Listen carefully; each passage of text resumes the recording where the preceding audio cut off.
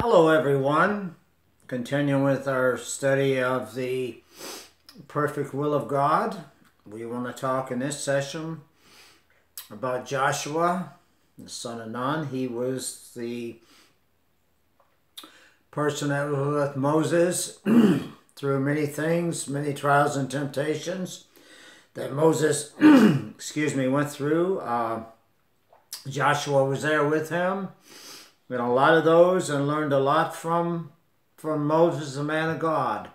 So we want to get into the perfect will of God. Last week was where Moses had went on the backside of the desert. You can look at that and bring yourself up to date. We want to look at the perfect will of God in our lives. Let's bow our heads and pray today. Dear Heavenly Father, we come before you in the name of your Son, Jesus, asking that you anoint every single word through and by the power of the Holy Ghost that comes forth today, Lord, that it would be for your glory. We bring our hearts, minds, and souls into agreement with your word, that upon it we base our lives and live our lives according to your word. We ask that the hearts of those that's listening receive this message, Lord, for your glory, to uplift you. Thank you. We see in our last study in the Bible how God allowed Moses to do what Moses thought was best. There are lots of times when we want to do things that's out of the will of the Lord that God lets us do. He doesn't interfere with us. So now we're going to take a look at what Joshua did underneath Moses for many years, and how Joshua, not Joseph. Joshua was spoken to by God after the death of Moses, given direction what to do. And we're going to see as we get into this more and more how this one individual had the anointing of the Holy Ghost and the witness of the Holy Ghost. That may seem a little strange, but we'll talk about that as we go. We know that under the law that people were saved by grace only and by faith. We know that bulls and goats could not take away sin.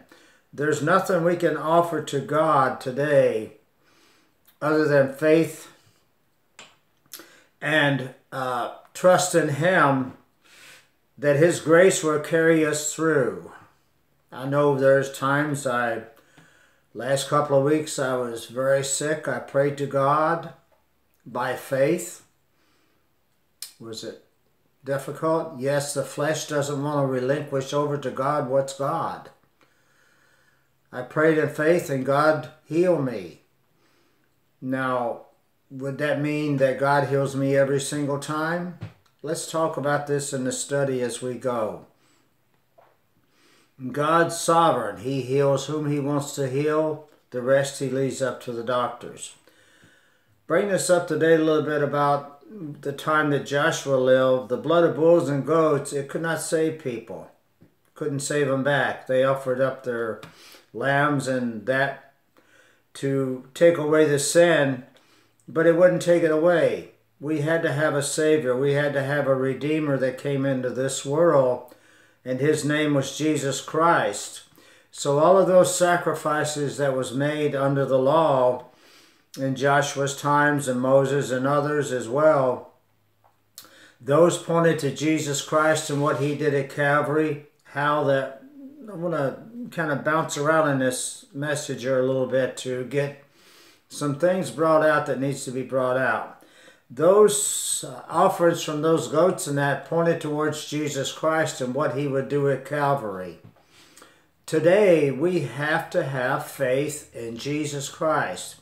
Now, seems to me to be some confusion, thought, whatever, not from God.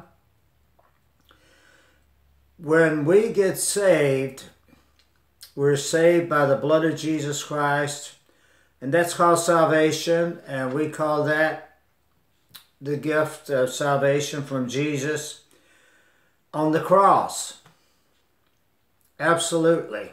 Absolutely. That salvation is given to us. Our past sins are forgiven. God looks at us and says, today I'm giving you a brand new start in life. There seems to be a lot of confusion about salvation and living the life for Jesus Christ, we must never forget what Jesus did at Calvary. Never, ever. But we must also carry forth what was brought forth at Calvary as well.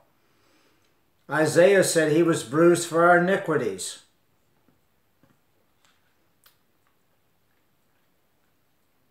Hallelujah. He was resurrected for you and I, that we would have resurrection one day. In this life, we have to look to Jesus Christ and no one else in our faith. Can we trust anyone? We trust those that have proven themselves to be in our lives. Maybe it's a husband, a wife, a child, or whatever, but our faith must never, ever be in anything other than Jesus Christ and what he did at Calvary. Somebody said, well, I don't understand. That was salvation.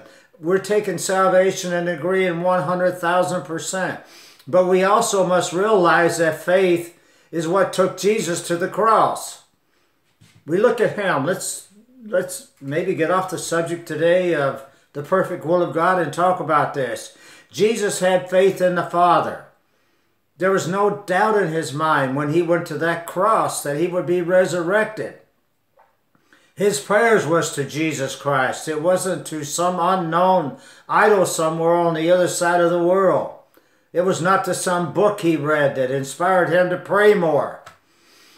It was not some commentary that he got such a good thought out of that he thought, boy, I can use this to help myself in my walk with Jesus Christ. Let me tell you, without faith in Jesus Christ and what he did at Calvary, nothing in our lives can be accomplished through the Spirit. I heard someone say the other day, I'm giving you an example. My husband's trying to quit smoking. The Christian said to the other one, well, tell him to just taper back. Just have one once in a while. The flesh cannot overcome itself. It is mired down from Adam. We walk not by the flesh, but by the Spirit. But we are in the flesh, which means we're in this body. We're going to be persecuted. That means that we will have trials. That means we will have sickness. We will have disease in our life. Jesus went through all of this. He was tempted in all manners, and he overcame those. This is the only way that we can ever go forward in Jesus Christ, is to believe in him and believe in him and only. I believe my man is a man of God, but my faith is not in him. My faith is not in my pastor. My faith is in the one that marched up that hill, knowing without a doubt in his mind that he would be coming out of that grave at some point in time for you and I. He did it for you and I. And yet I hear people say, boy, I've been watching this series and the man is so powerful. I just love following him. That's wonderful. He may give you some insights into the scripture, but follow Jesus. I don't mean to be loud, but things need to come to a point to where Paul said, I can do nothing of myself. I can't overcome sickness. How can I heal myself? By taking vitamin C, by staying in bed longer, having soup, having tea, hot tea. He said, I can only do that which Jesus Christ allows me to do, that I worship him in truth and spirit. Our faith. Where do we get our faith? We get our faith from God. We all get a measure of faith when we're saved. That's scripture. Jesus came without measure. Today we want to put our trust in everything under the sun. I'm talking about the church in general. I'm not talking about any individual church. We need to get our lives back to Jesus Christ and the power of the Holy Spirit, the power of the Holy Ghost. Churches today don't want to talk about the power of the Holy Ghost. Well, let me tell you, that's very close to blaspheming, because there are three gods in one, Father, Son, and the Holy Ghost. When people tell you that God does not perform miracles anymore through and by the power of the Holy Ghost, they are blaspheming. They are blaspheming the Word of God. He is the same yesterday, today, and forever. He heals those that are sick. not only spiritually, but in the flesh. But we have to have a true heart, a true life, a true mind for Jesus Christ, to want to live for Him, to pray to Him, to trust Him, and have our faith in Him. Abraham was a man of faith. He believed God. Did he fail, Abraham? Of course he fell. Said Sarah wasn't his wife. Did God forgive him? Yes. Let me tell you, all this judgmental in this world today, about our governments and about the things that's going on in this world, those judgments can be changed by the power of God. We need to not bicker, complain so much. We need to get into the Word of God and say, God's still in charge. I don't care about the Democrats. I don't care about the Republicans, the Independents. My faith is in God. My faith is in Him. That if enough of us pray, enough of us get on our knees, if enough of us search out the old pattern like my grandmother did and my father and people today, there are many Christians upon the face of this earth that serve God and know that His will be done one way or the other. We may want to change the Bible. We may want to change the Scripture. We want to try to water it down and bring it down to where we understand it, when in essence it's so simple. Pray to the Father, Son, the Holy Ghost. Pray to Him.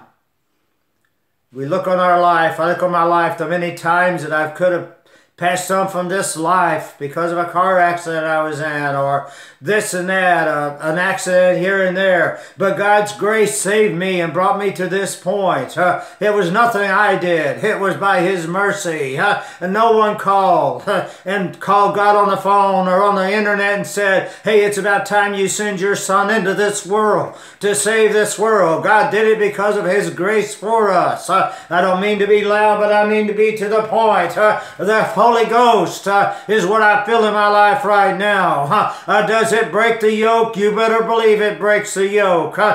Would I still make mistakes and sins? I'm in a fleshly body that's in a fight. Let me tell you right now, God does not want someone that does not stand up and teach His Word. He does not want someone that's a secret agent. I don't want to say anything about God. At a Christmas party, it may offend somebody. They need to be offended when we speak the Word of God. It's an offense to Satan because he knows that the blood, that everything that was given to us, free and clean, is given by what Jesus did at Calvary. And today we need to understand that the only thing that will get us through this life is not how tall we are, how short we are, how fat we are, how much money we have, what kind of a house we live in. The only thing that will get us to heaven is Jesus Christ. I feel the fire of the Holy Ghost. People today, I don't need the baptism in the Holy Ghost. Stay away from me. I don't want to be around you. This is the evangelist talking to you. This is not the lay minister. This is the evangelist.